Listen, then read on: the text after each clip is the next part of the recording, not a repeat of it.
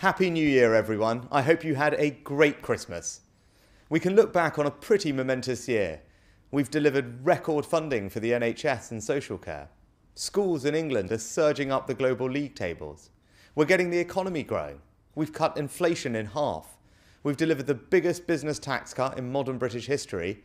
And in just the last few weeks, we've seen an incredible £60 billion of investment into the UK. So my New Year's resolution is to keep driving forward. In 6 days' time, we'll deliver a tax cut for 27 million people, worth on average £450. Inflation is set to fall further, cutting the cost of living for everyone. And we're not stopping there.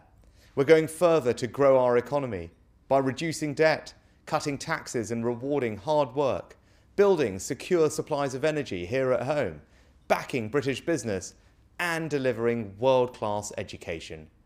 And we're taking decisive action to stop the boats and break the business model of the criminal gangs.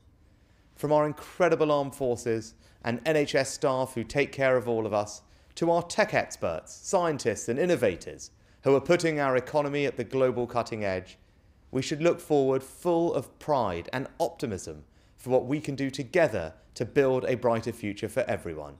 That's what I'm determined to do, and I wish you all a very happy 2024.